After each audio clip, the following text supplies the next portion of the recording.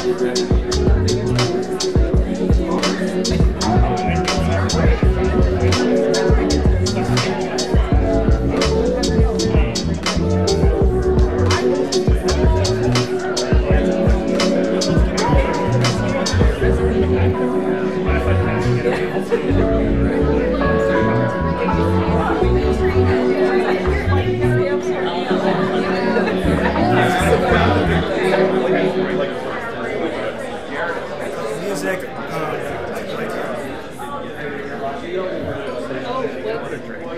everyone, we're on a very tight schedule here, extremely.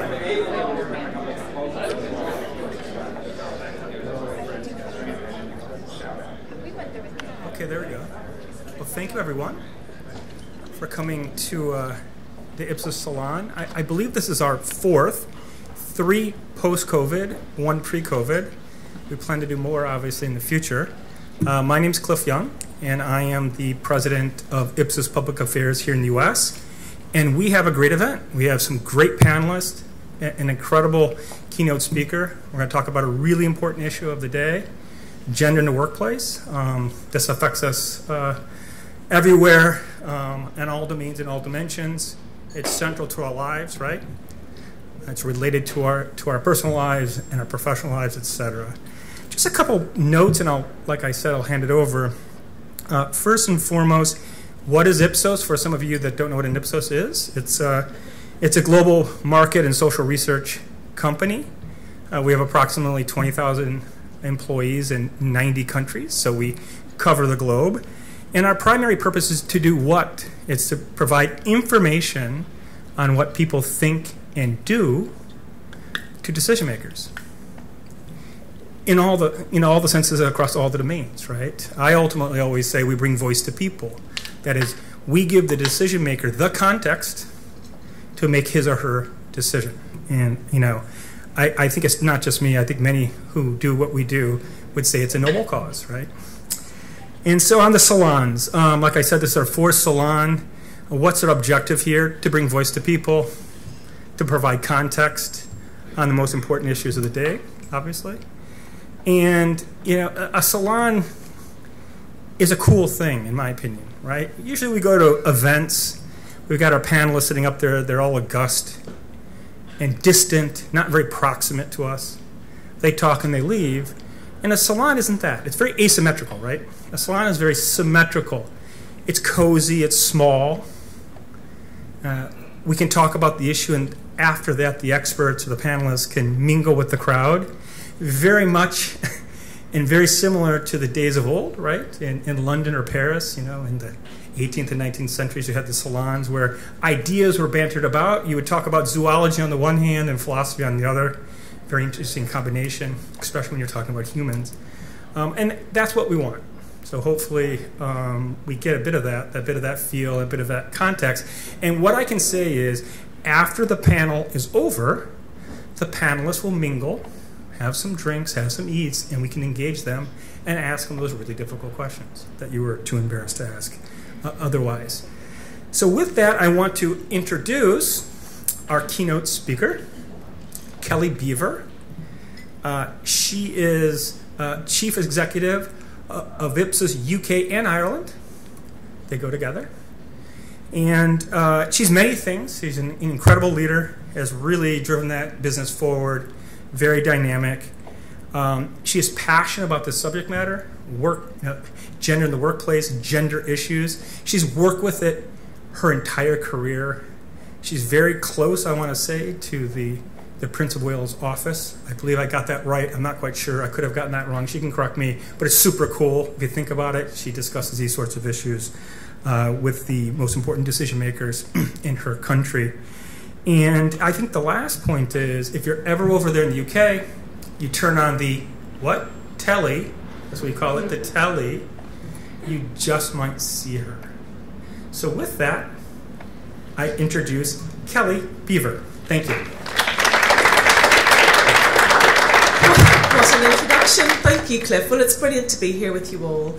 And actually, being in a room talking about gender equality after researching it for such a long time, I'm delighted to see as many men in the audience. I don't normally get an audience filled with men for this particular topic, so that's fabulous. And often they are quite depressing seminars that I give. But today I'm going to start with a little bit of optimism first of all, because we have made progress. There is more gender diversity in the workplace today than there was 10 years ago, 20 years ago, 30 years ago. And I think it is worth really stating that before I go on to tell you where we still need to make some progress.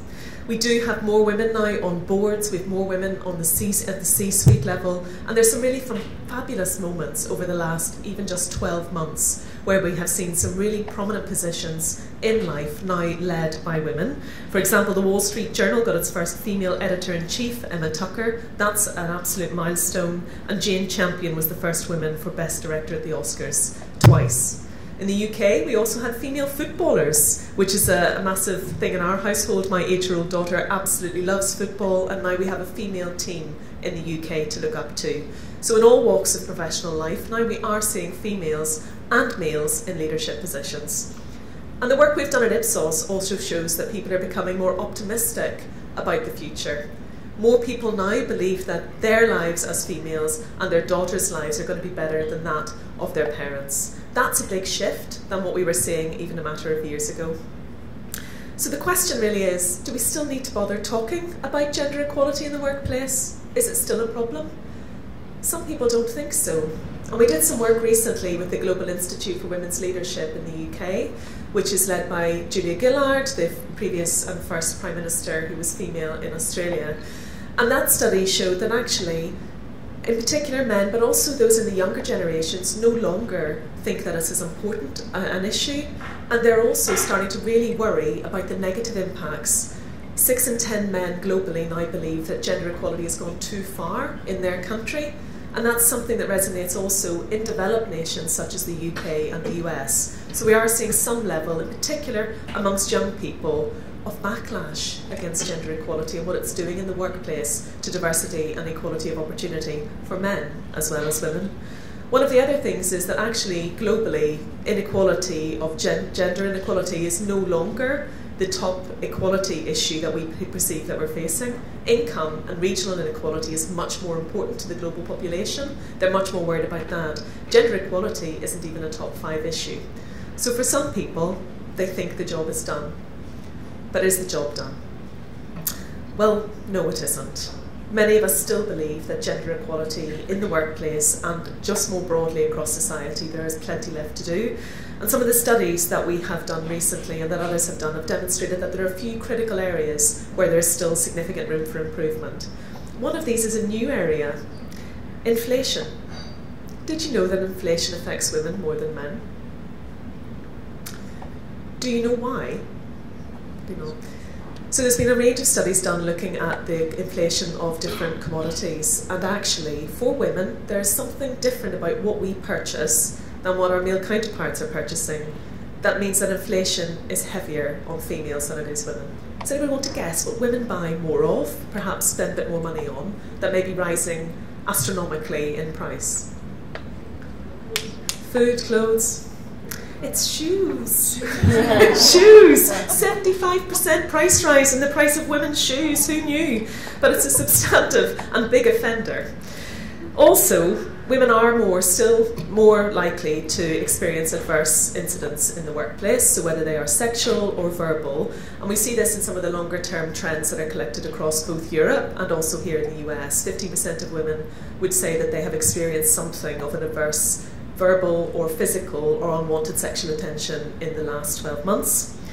And also something that's very close to my heart as a leader in a business, about implicit bias that we see in the workplace. And there's a fabulous book, if you ever have time, you can read it, by Mary Ann Sieghart, who writes something called it's a book called The Authority Gap. And she talks about some of the hurdles that women face in the workplace, which are very hidden and very subtle. Studies, for example, where you have identical CVs are rated more highly when there's a man's name on top. Women are more likely to be interrupted in a meeting and spoke over. They're likely to have their authority questioned and be viewed as less intelligent. There is academic evidence of those things, so that is still a significant issue. And it's perceptions as well. 3 in 5 now feel that in general women have they have less opportunities to succeed than men with equal competency.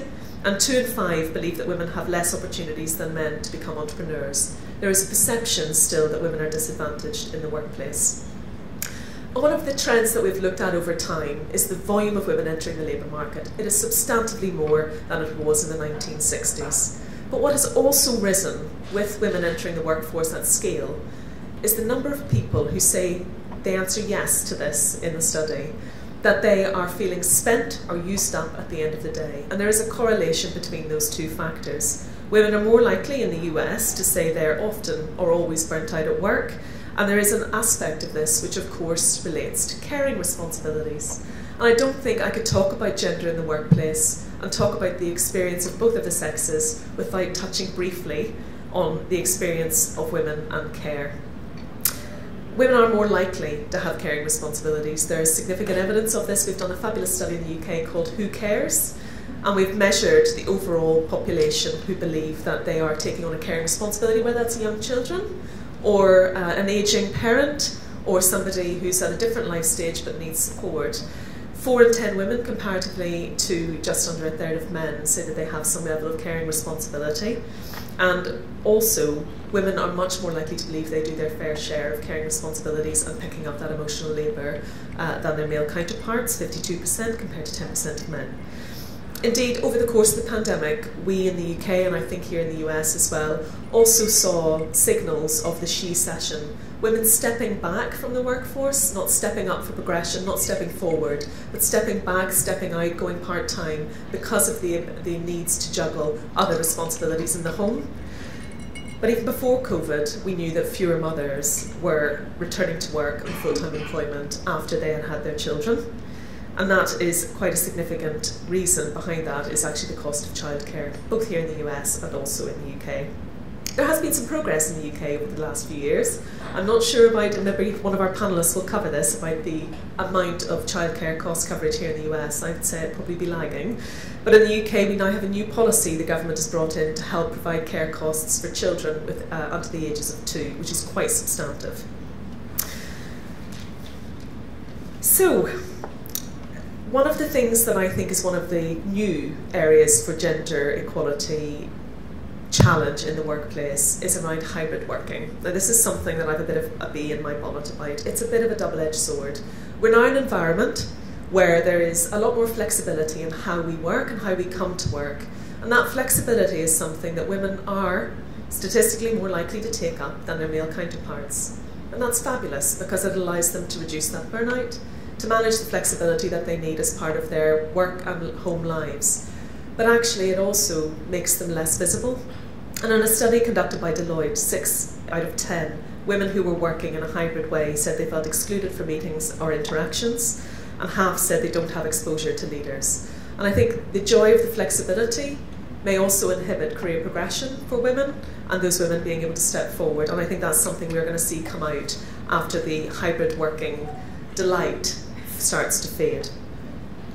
So I think just 3 last points, if I may. We have made progress, so I didn't want to be all doom and gloom. There's substantive progress, and as a result of that, it has made it a bit uncomfortable for some individuals. So we are seeing discomfort start to come through from younger generations and also men in our data, which was mostly anecdotal before, but it's coming through in the harder stats now. That complacency amongst the younger generations, actually they're going to be facing new and different challenges, in particular with this hybrid working piece, which is last likely to continue. But there are a rising number of beacons in public life, individuals who do stand for progress and equality, and they have a huge role to play in helping to change the game. Thank you very much.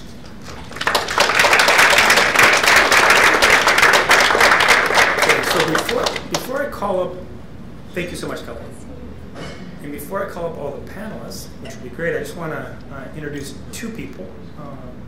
We have some guests, Ipsos guests here, and the first one is Kathy Bachman. She's our Chief Performance Officer. I'll practice the British language. I'm not British. And Lorenzo Larini, our CEO. Thank you so much for being here. And with that, Mallory and company, the floor is yours.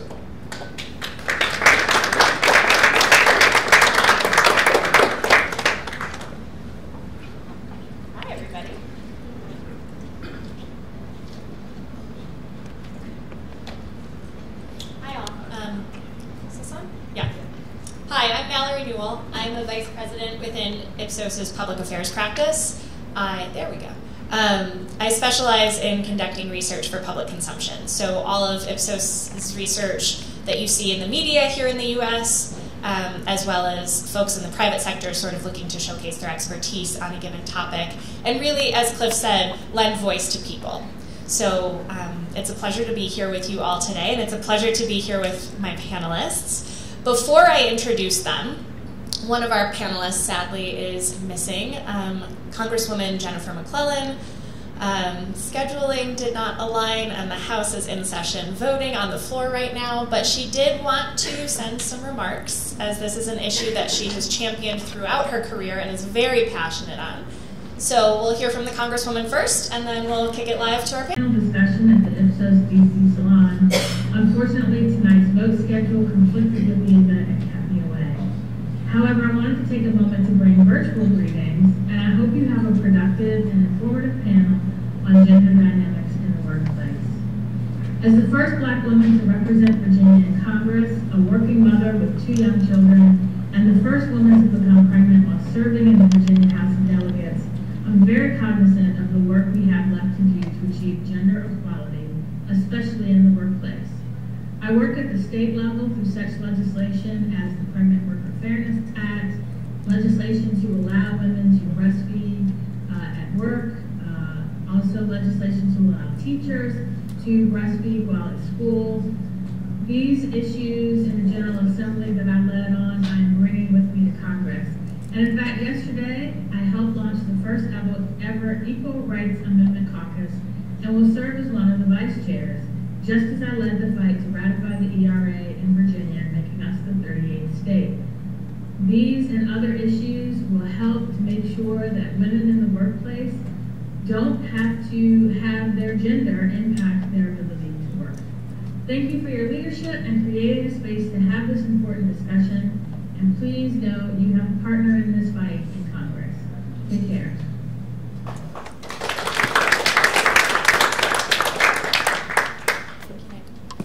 All right, I'd like to start by introducing our other panelists. We've already heard from Kelly this evening.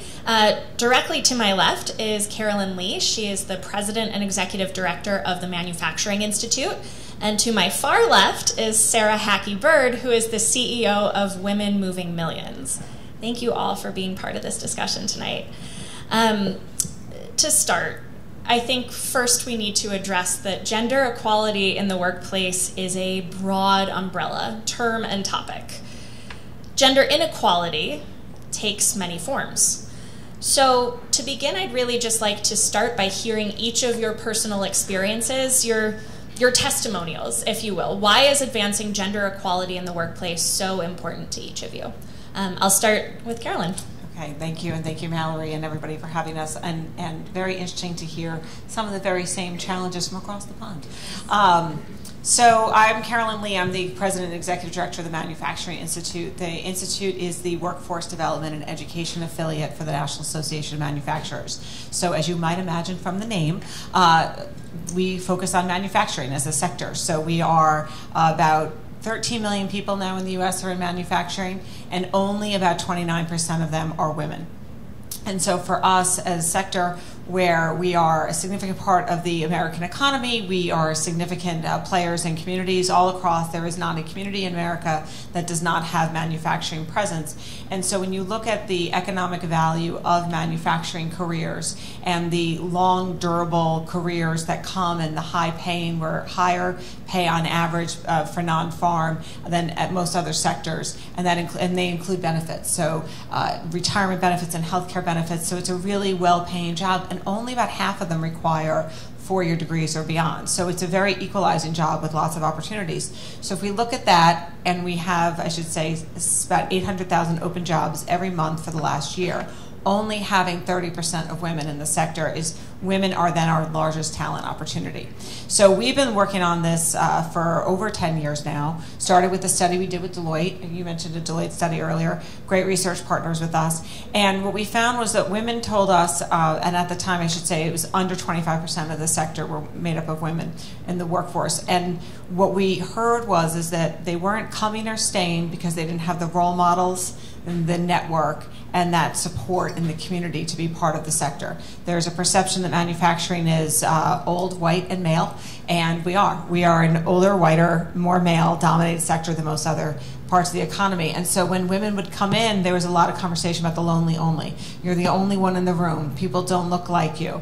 And so this sector has really paid a lot of attention and spent a lot of time working in the last decade on how do you close the gender gap, being our largest talent opportunity.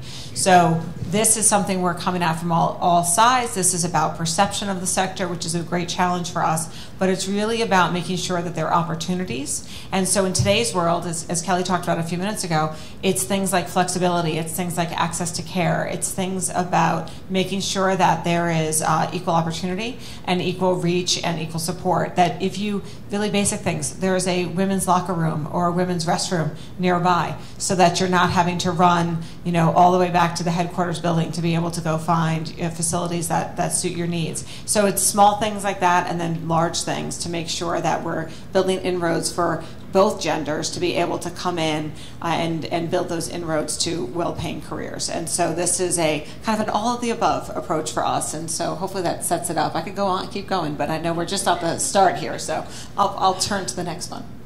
Thanks. Sarah, over to you.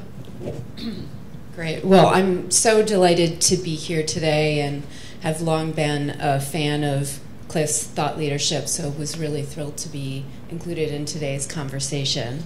I am the CEO of Women Moving Millions. Women Moving Millions is the largest philanthropic community globally of high net worth women. We're standing at nearly 400 globally who have made and prioritized giving to women and girls and gender equality work in their philanthropy. So members make $1 million commitment to give to gender equality work, and then they then become part of our membership community. So we are, as an organization, a convener, we are an educator, and we serve in a resource advocacy role. We fundamentally believe that in order to close the gender inequality gap, that we actually have to drive more resources to the leaders on the front lines who can do policy change, can advocate locally, and improve both their communities and the laws in their country in order to ensure that women are able to really thrive and prosper. So really thrilled to be here.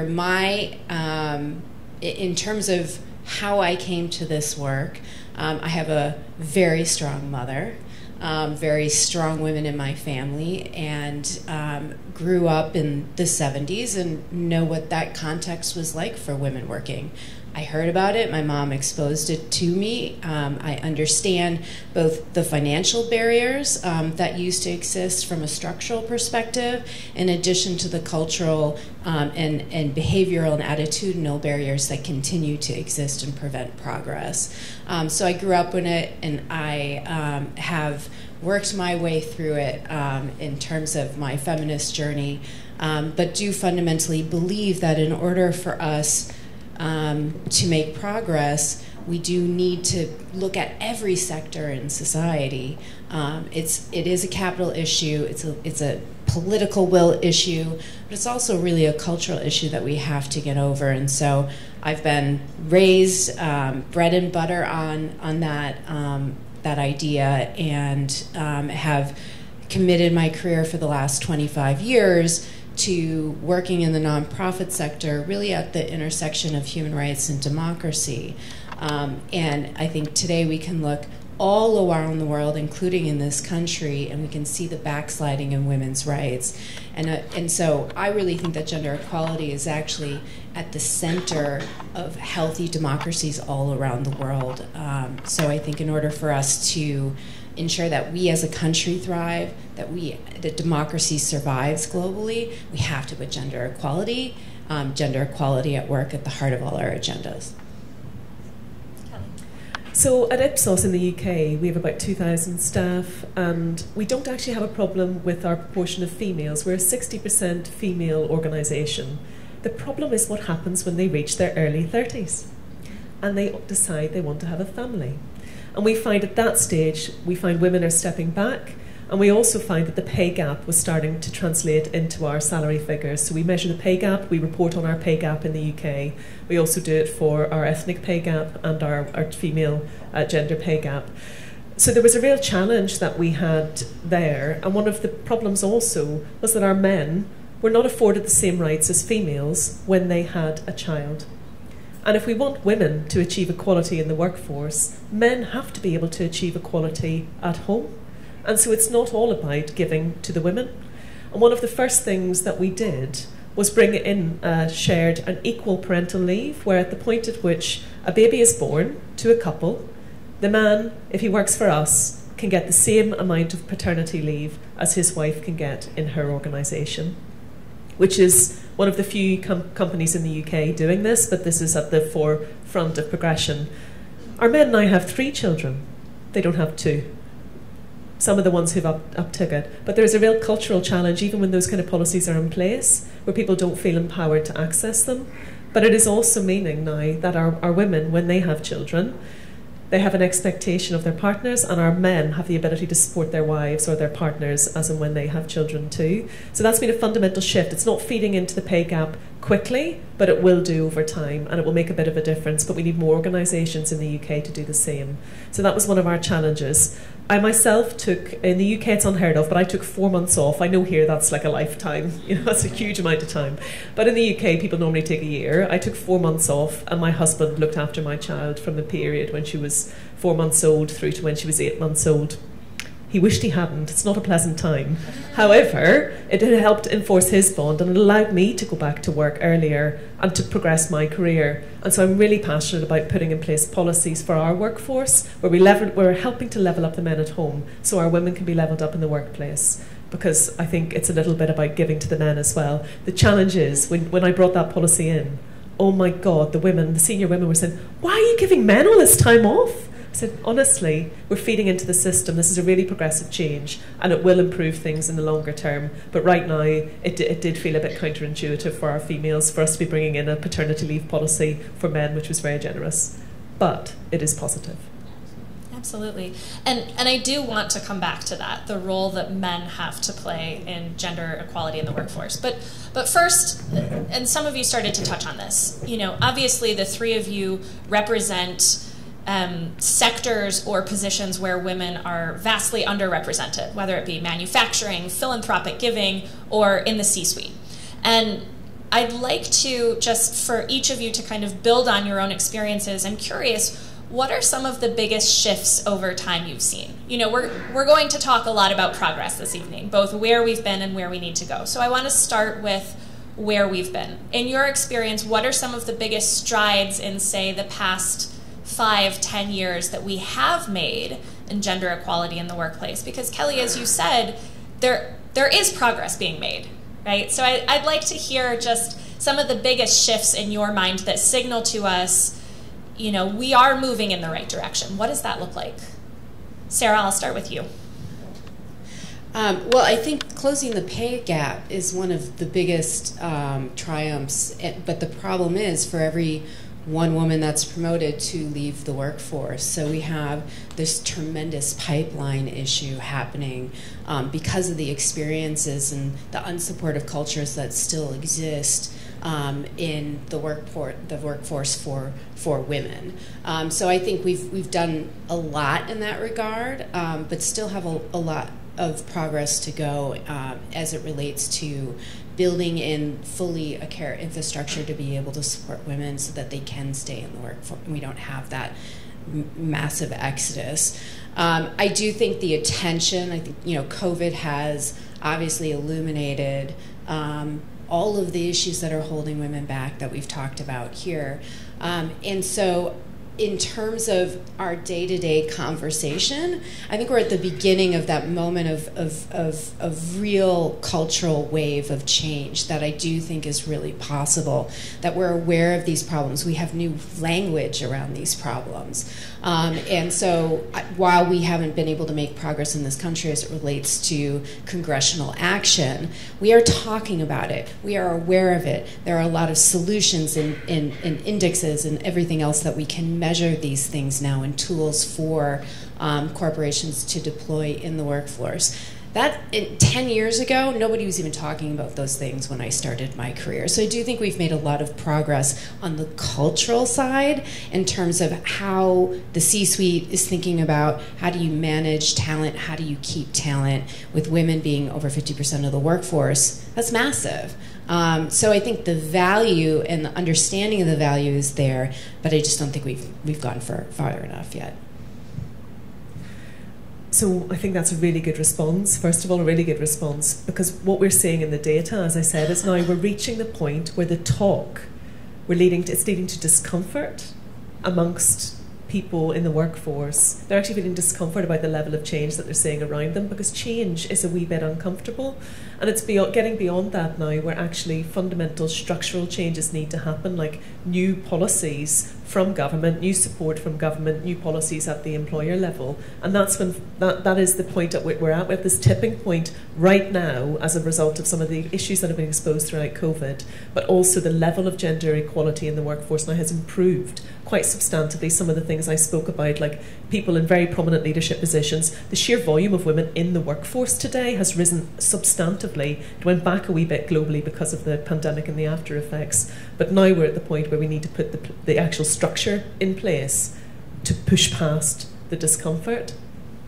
So I building on what both of you said, because there's so much, there is progress, and you're right. We're not there yet. I don't want to we can applaud and then leave. We have work to do, but I think the trends and COVID in a way accelerated so much. I mean, the narrative now, talking about access to childcare, talking about equal leave, talking about flexibility, and this is very heavy in our sector, but it's throughout the entire economy, because this is now table stakes to have workers work. We actually have a big gap for white males who don't have a college degree and are prime working age, who are not working, who are like sitting on the sideline now. And actually in our sector, more women are working. We had a drop off during COVID, and now it has bounced back. And so there is just now, it is essential to have these conversations. And so, much progress still needs to continue, but now this is the mainstream conversation, and I can't even imagine that several years ago. So if there can be any silver linings from COVID, it's still a horrible experience for the entire world and so many unnecessary deaths here in the U.S. We sit here and go, okay, well now it has changed the conversation. And so for companies that we deal with each and every day, they are looking to make changes to make sure that they are meeting the need, and that is kind of leveling it off. Way back in early in my career, I worked on Capitol Hill, and I worked in the House and I worked in the Senate, and I worked for women and members in both sides, and I ran the Congressional Women's Caucus. Long time ago, was the lead staffer on one side. And what was interesting is that it was like a rarity to have these conversations, and we didn't want to talk about some of these things because it was too controversial. When I went over to work in the Senate, the senator I worked for had told me that, and I didn't know this, I grew up in the 70s, was born in the mid-70s, NIH just did research on men, and they figured women were small men, and therefore there wasn't women's health research. And I remember thinking, this doesn't make any sense. So we have come a long way. It is shocking that we have to do it. It's interesting, we have a large women's initiative, our Women Make America initiative, and our icon for it, our communications logos for it, it's Rosie the Riveter. So, it was the women who were the backbone of the American economy who rose to the need when the men were sent to war to fight World War II, right? The arsenal of democracy, and women were at the center of it. And then after the war, women kind of went back home, and there's all these, social reasons for it, and lots of history written about it. But now we're resurgent again with the opportunity. But we have to make sure that the supports are there to do that. And I think that there is some really good progress being made, in many fields, unfortunately not in all fields, to help us get there. And so now it's a question of how do we get there. Actually, I think, Sarah, what you're doing is fascinating, because we know the gap for women in philanthropy, but also women entrepreneurship, and how women can support women doing that is difference making. And that goes to what we've seen on our side with having the role models for the next level job. It's not just, the iconic women, Mary Barra, Ginny Romnetti. It's not only the CEOs who are very public figures who are women in our sector, but it's also having that next level up, because you can't be what you can't see, and you need to be able to put those role models out there so you can strive to do that, because the glass shatterers are a rare breed. And how do we help fuel that? And so there's a lot of things. It's not only the change at the top, although we absolutely need that too. It's all the changes throughout that can help us build that step. And I think I feel like it's getting better.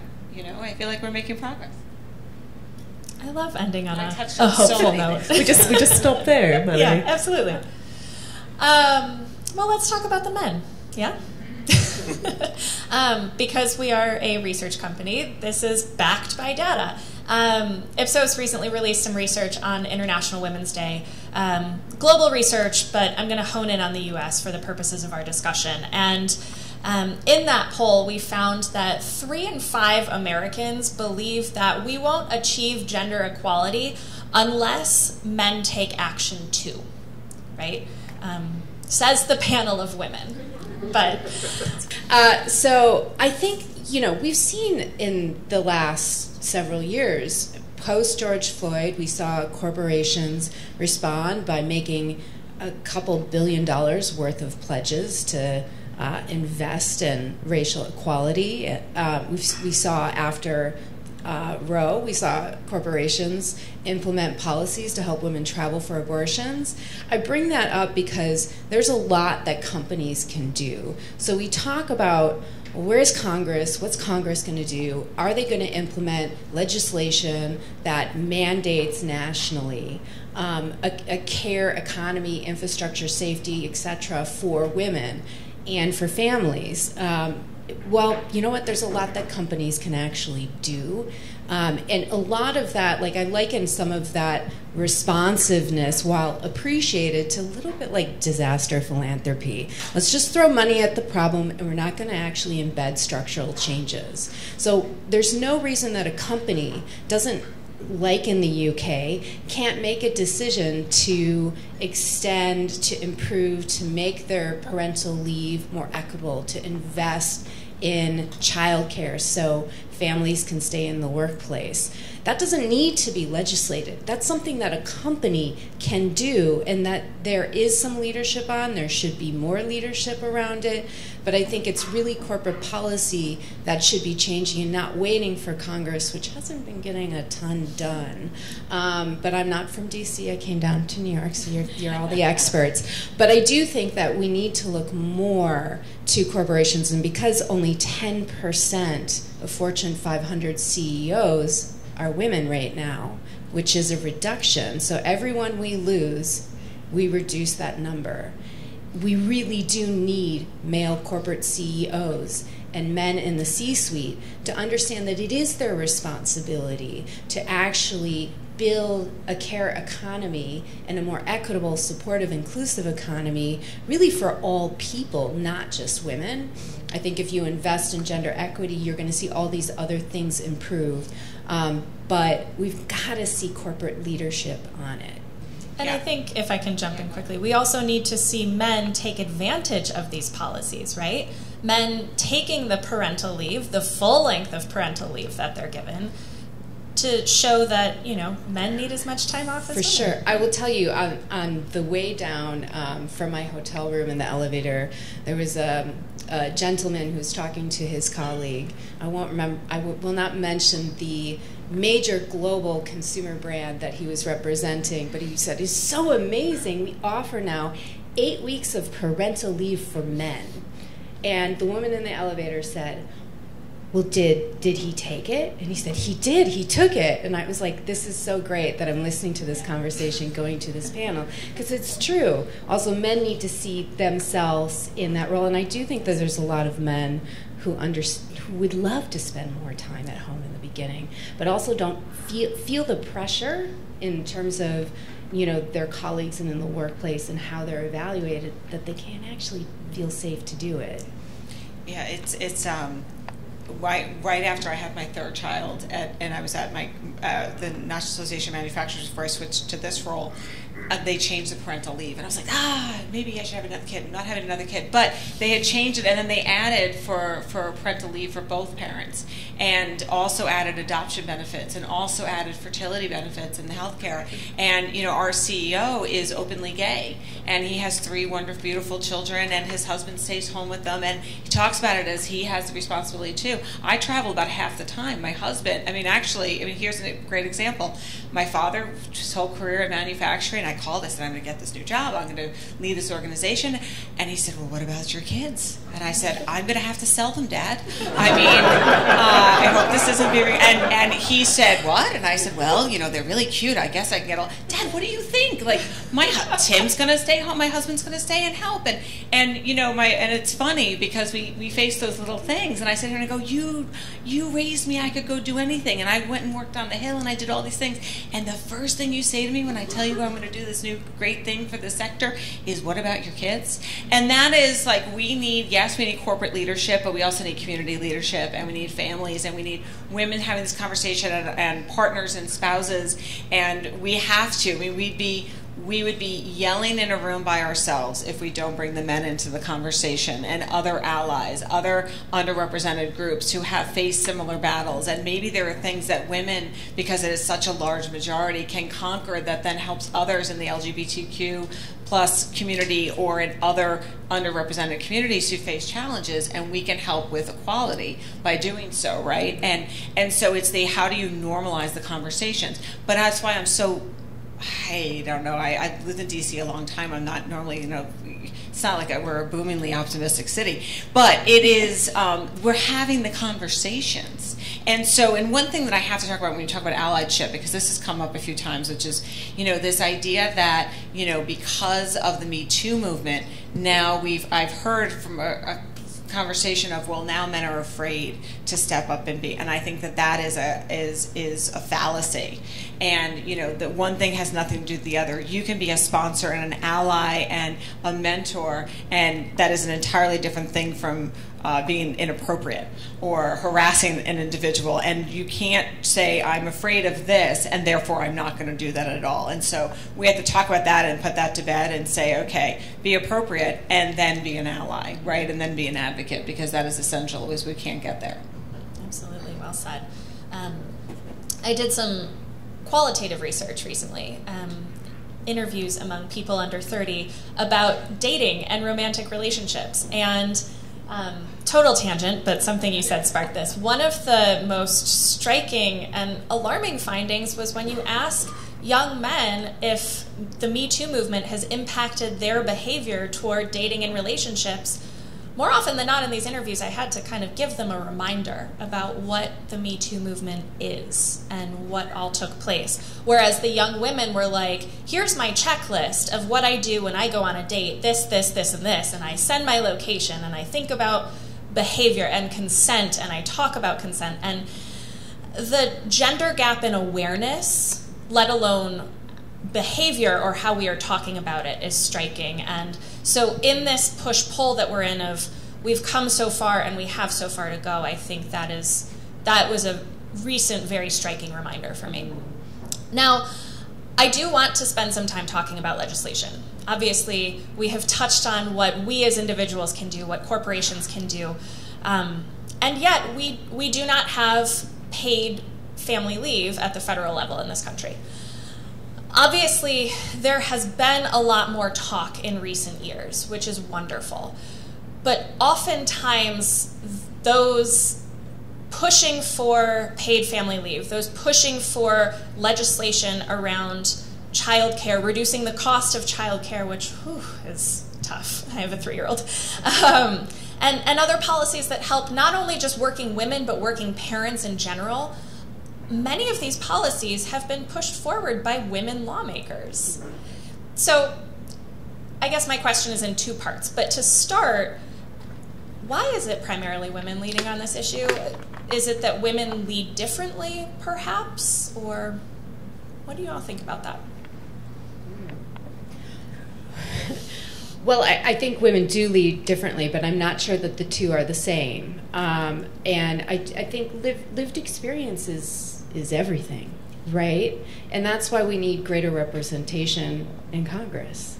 When you get greater representation, you have more diverse conversations, and the decision-making is more inclusive.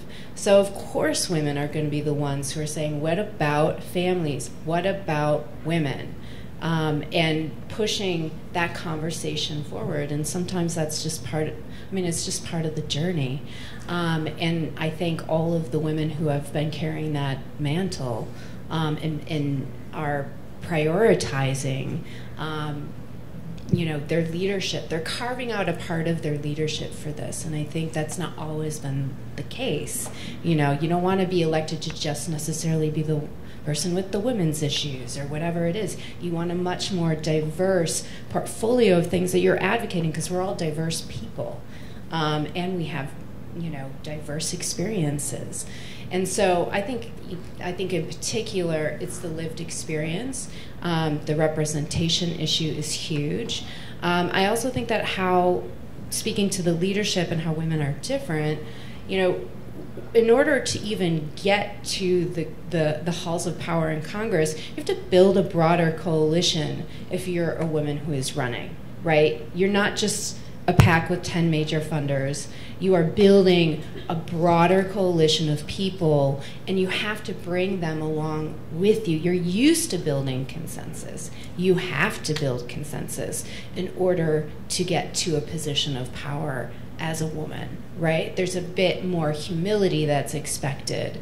And it's this really difficult dance that I do think that many women have to walk between being ambitious and humble, leading but not being too aggressive, being inclusive, and all of these things. But I do think women are able to master that really, really well. So I do think that's a piece of how women lead differently.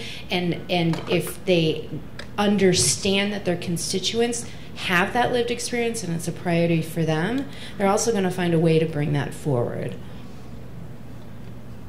I think you said it so well, and it's the same argument why diversity matters at any table extends to the policymaking table, right? That lived experience and the different ideas, and you went to different schools, or it's the totality of the exact argument we make about why diversity overall matters. But I smiled when you said, like, right, you have to be strong, but you need to be inclusive and ask everybody. But you have to have an opinion, but you need to make sure. It sounds, it's the reality. And this is the conversation that, at part of women networking groups and all these conversations that you have among women, all of those things come up. And so having that balance, but it's how you bring it to the table. So I think you said it really well. So one of the challenges this diversity around the room is incredibly important, and one of the challenges we've faced even in a corporate institute in the UK is about having diversity of age at the board making the decisions. And I think even this stands for people making legislation, because it will be women of a certain age who've had a different life experience and perhaps be of family bearing or slightly older than that, and actually women from a more Generation Z, they will have different needs and different requirements, and it won't all be about childcare. It will be about how they're treated in a workplace, how the opportunities, and I think how the work is, how we work is changing for white-collared workers in particular, and how women are not blocked for progression because they uptake flexible working policies for whatever that reason happens to be. And I think some of those things will also not just. So, childcare is often something we focus on when we talk about why women don't progress as fast, miss out on career opportunities, why they have a slightly different experience in a workplace. But there are many other aspects that come to play. It's not just because people have children. That does set them back, but there are other issues at play too. And the expectation differential between the generations. And right now we have such a mix of generations, and the baby boomers are aging out of the workforce, and we're majority millennial now in the workforce. But, the Zs are going to just expect entirely different. It's the same way they don't expect to see commercials on TV. They just have a totally different. My kids are Zs the millennials and A, I guess. They have a totally different expectation of things in the world than I do as a Gen Xer. And that's going to force change.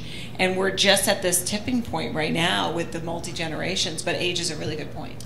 So I'd like to open it up for questions soon, and I want to wrap with some final quick thoughts from each of you.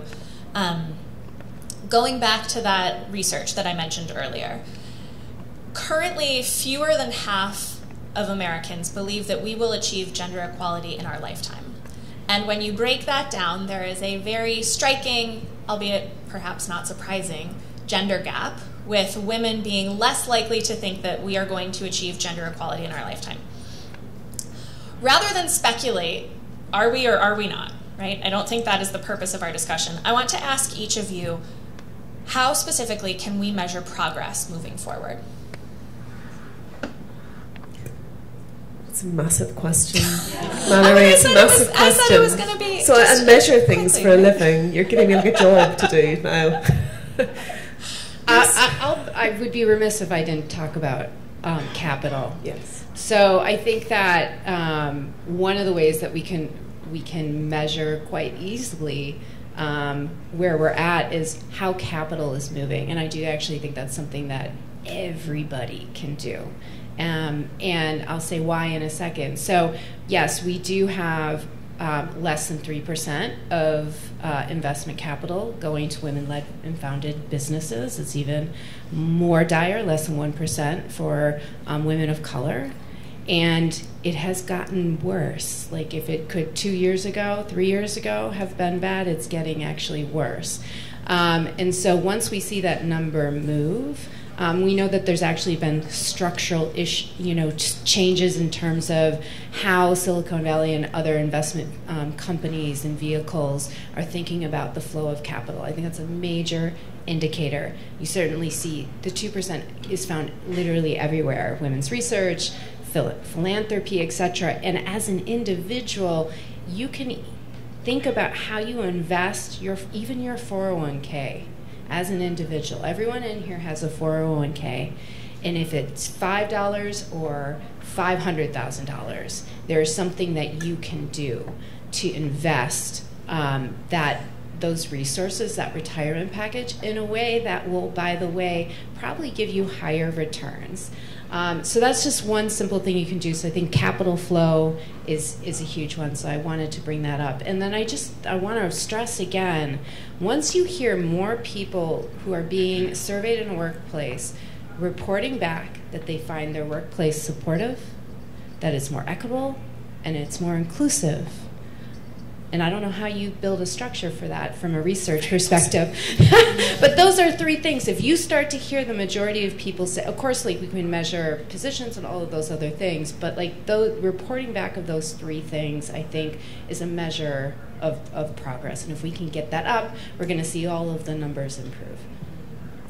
There are a lot of fundamental things that are already measured. There are lots of organisations who put their own measurements in place for gender equality, not just in particular countries, but across a range of countries. The UN, World Bank, lots of them have this kind of structure in place.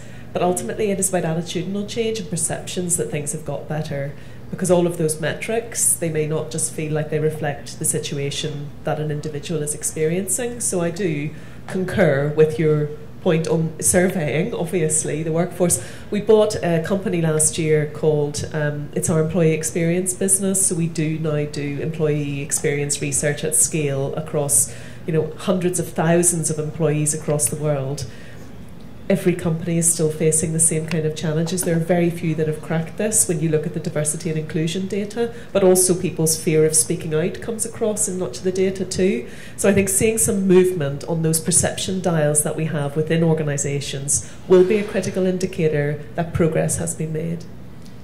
Yeah, so we have a campaign that we launched a year ago on International Women's Day to get to 35% of women in the sector by 2030. And so while not equality, I do think that becomes a tipping point, because it will be so clear that women aren't an exception, right? It's not 1 in 4, but it's over a third.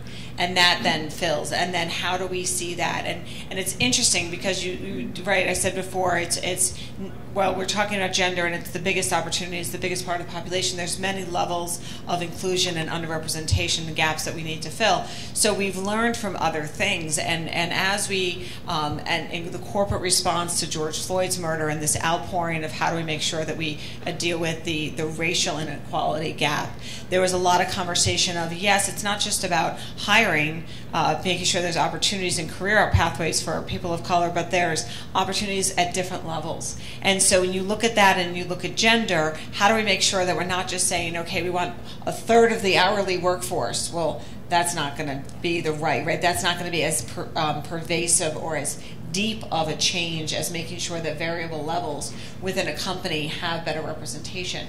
And so our goal is to get to there, and then from there build those supports, build that ecosystem in that community, which then will help others come up from behind. Because if you get that, and the gap, getting to 35% would fill actually our 800,000 job openings that we have right now, which is pretty substantial. So then when you do that and you arm up women in the sector to pull up the next people behind them, that's when you can double. And the thing, and Sarah, you mentioned this before, and I forgot to remark on it, when you talk about all these other changes that are happening, more women in the U.S. are going to college than men.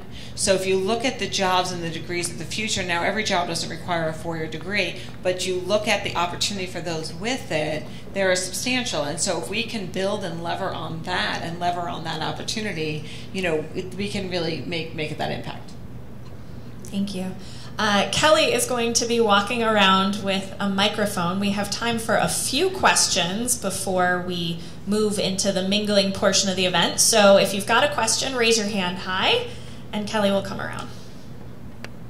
Thank you, ladies. Megan Olding, I'm an Australian Army officer currently stationed here in DC. So my question is more on the defence sector, but I think you'll have a perspective. I've been in the Army for nearly 3 decades, and I've seen so much progression in terms of female progression in defence and security sectors. What I find it hard to do, though, is articulate why diversity matters.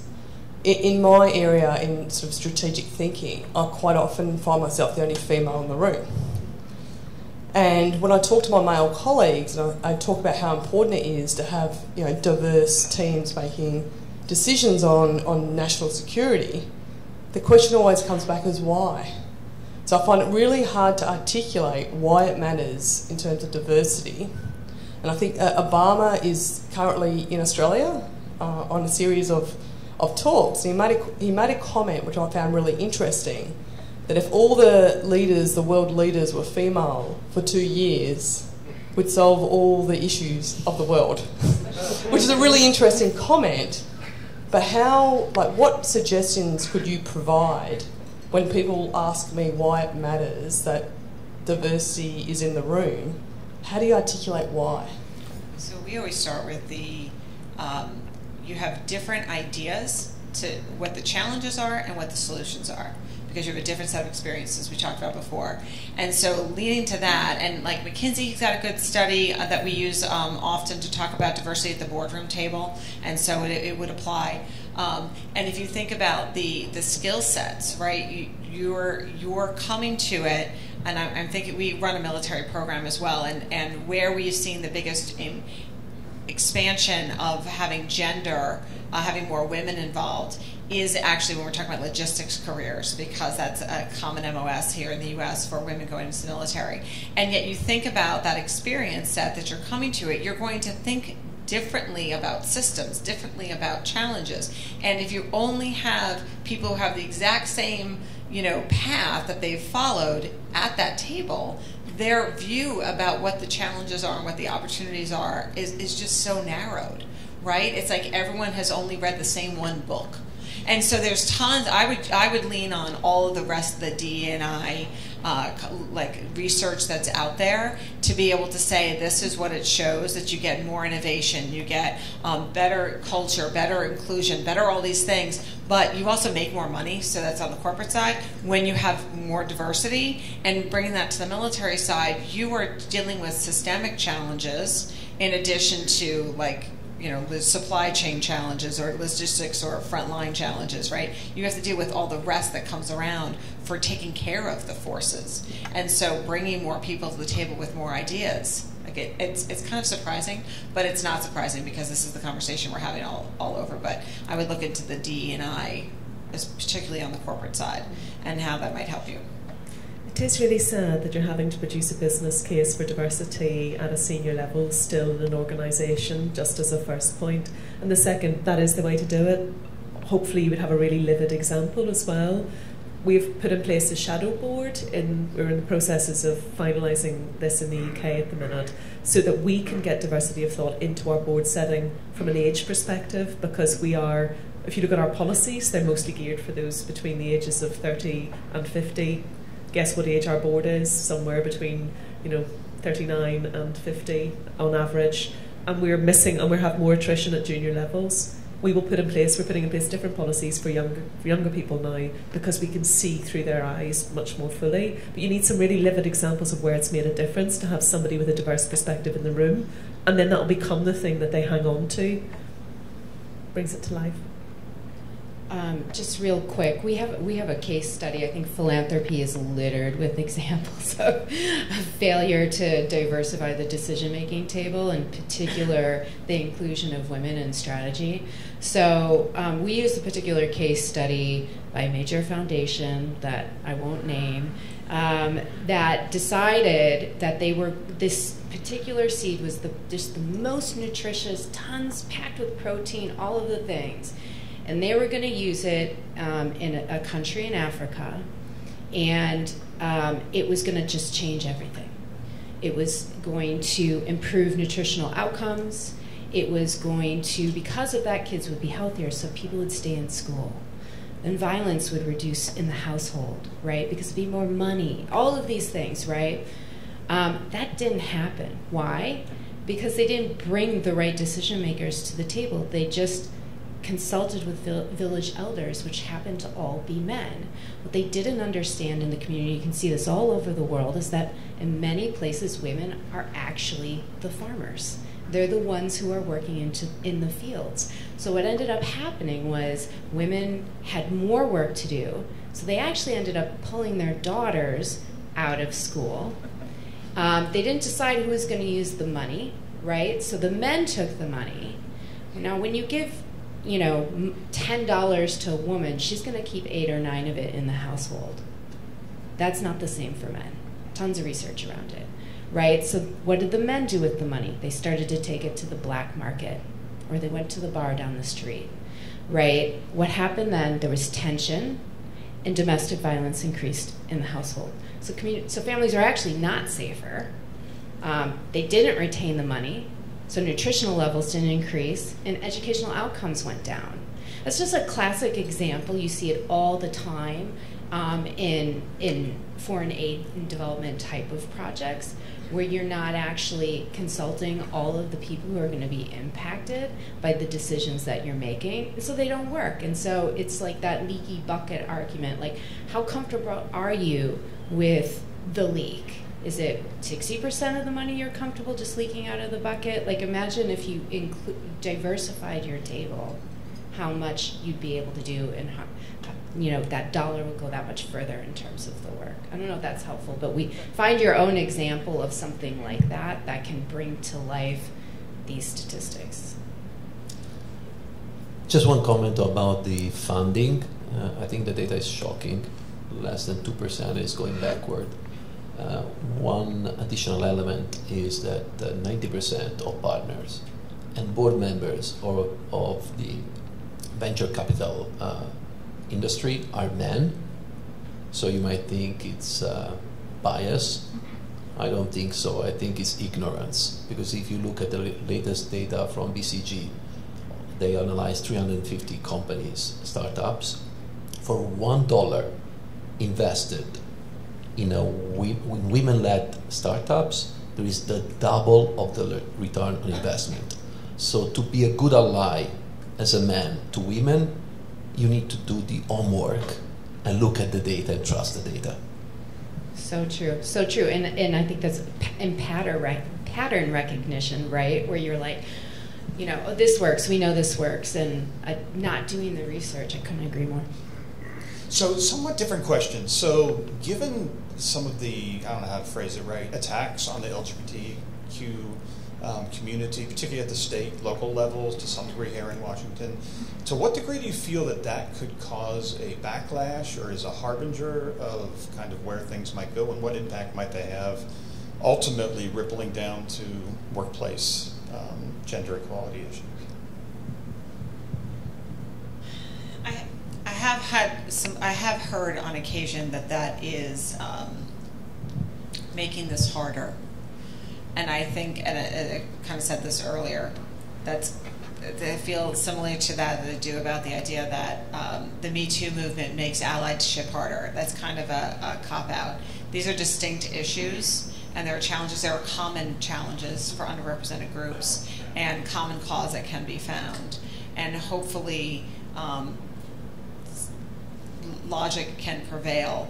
I think, you know, I was talking optimistically before about progress that's been made. I think the conversation and the openness and the focus on culture that we're seeing, particularly in the workplace, is going to lead to real conversations about making sure that everybody can bring their whole selves to work and be their true selves, and that is going to actually engender diverse ideas and thoughts and solutions and all of these things. And so how can we have create the environment that can be positive? Right, and so it's certainly not an easy set of conversation. I don't know if that kind of addresses what your question was, but you know, I've heard, you know, this is all just getting to be too hard. Dealing with people and culture and inclusion is what's going to make companies successful and our communities and our country successful. So hopefully this just becomes the norm. It's actually going to the point earlier about other generations. I think there's a lot more acceptance and openness in the younger generations because this is more of the norm. And so that hopefully becomes a very positive upward influence, but it's definitely tumultuous. I mean, I think we're all in this together, and I think we all should see this interconnected. I think hate has very long tentacles, and it is really hard to unloosen that grasp. And I see a direct connection between Roe and the backlash we're seeing around trans rights. It's all connected. And it's in the stifling of conversation in just the public square, let alone the books and libraries and everything. It's going to make all of this more difficult. This is part of the backlash of cultural change, and I think we'll get through it. But it's certainly going to. I think you're going to see a growing disparity, I think, in this country between more progressive cities like DC, and a city perhaps that's in the South, in Florida. You're going to see a growing disparity, and if you're a company that's managing a global context, that's really quite challenging, and we're seeing that like with Walgreens right now. And I won't go too deep into that, I have a lot of feelings about it, but you know, it's really, really complicated on the corporate level, and so I have to say I'm really, really concerned. And I do think that the, you know, we talk about in the feminist movements all the time about centering the margins, right? And I think we have to do that in philanthropy, we have to do that in community building, in faith-based environments, and we have to figure out how to continue to fight for that in the workplace, even as we're seeing all these cultural wars happening all over this country and globally. Hi. Oh. Go ahead. I want to bring the topic back to childcare, and I would like to ask your opinion about something. So we talked about some of the issues that we talked about here, such as the pay gap, the not having enough women in workforce or in the C-suite. Most of those could be really correlated to lack of childcare, not having childcare. And we talked about what corporations, companies can do to help, right? What everyone can do. And one example that we now know is getting better is providing paternity leave. So that's, you know, in the right direction. So perhaps the next big thing that corporations can do is to provide some child support. That could be, what do you think about that? Do you think that could be the, the next doable, practical solution that would make the biggest significant? And I don't mean necessarily, every corporation open a child care, but any support that could help out. So from a practical perspective. Yeah, absolutely. That's a great question, and it actually was something we're talking about more and more in our sector. And we had a webinar a couple weeks ago with 4 companies on it, talking about what they're doing. And there's a big range, right? You've got some companies who have on campus their own center. You have some who have slots of emergency backup care. Some who are just subsidizing. Here's your voucher. Go do where you want. You have others who are just, okay, we're going to go in with another company in the town and open a whole facility. What's really interesting, I was talking about this with a multinational company who has locations all over the U.S., and they said they do have an on-campus one in one of their states, and that is very well used by men and women who are employed there, but they tried to do that in another state, and there was not interest from the employees because they wanted family to care. And so one of the things that they were tackling was the difference in preferences. Regionally was their experience, but I think this is also among individuals of how you want your care provided. So that is something. But we have examples and case studies helping other companies to pick up where can you provide for this. There's also things like shift times. For us, we're shift work, in a lot of facilities, and so therefore what time you start and end to make sure that you're there for drop off at school or pick up for school, that helps women come and stay. Maybe you want to schedule a time that you have a shorter shift in between. So there's a lot of variations to the theme, and companies are very eager to look at that. But one of the challenges is not just the cost, it's the access, because so many child care facilities closed during COVID. And then when you look at the care economy, the wages for those folks, there are not as many child care centers here in the U.S. as there were going into COVID. So how do you deal with that? That is the supply side. But you have companies who are absolutely investing in, and companies of not just the big multinational, small companies that are looking at it too. And if that can become more pervasive, but we have to match that with the offering, right? We have to have the ability for the providers to be there, and we have to value that work as well, and make sure that people feel like that is a worthwhile calling, same as healthcare professions, and so it runs deeper throughout. A couple of quick things. Just non-core working hours policies is something we introduced during COVID, and we've maintained it. It means you don't have to work a set number of hours. We used to make people come in between 10 and 3 was the core working hours, but now it's much more flexible than that. I think that's a cost-free thing that employers can offer. And then I think there's a role for the state in this, if I'm honest. This is not just something employers can solve on their own without a very high cost, and actually there's a role in both provision of childcare, standards of childcare, but there are tax-free things that could be done. So tax-free vouchers is something that the state and employers in the UK were working together to provide. So you get a tax-free allowance which you can use for childcare vouchers, but you choose your childcare. And when we moved offices in the UK, one of the things we thought about, do we want a canteen? Do we want a creche? What do we want? People didn't want the creche because actually they did not want to commute with their children into the office to put their children in a creche in the centre of London.